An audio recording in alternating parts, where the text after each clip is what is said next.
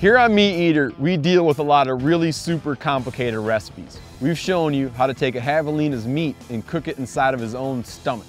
Or we've shown you how to take a coos deer heart and wrap it up in caul fat and roast it over a fire in order to make heart tacos.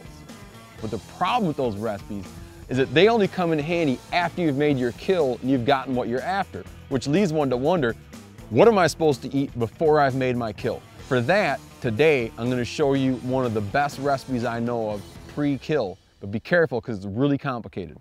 What you need to do is you need 2 ingredients. 1 is energy and focus, and 2 is hydrate and recover. Energy and focus is if you want to kick ass tomorrow and you need to get rocking. Hydrate and recover is for if you've had your ass kicked yesterday and you need to feel better. So, I take both of these because I'm trying to accomplish both things at once.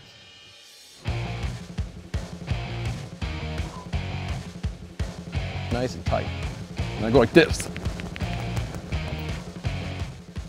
And that right there, they call a Superman. I chug that back, and then I go up the mountain and I kill something and eat it.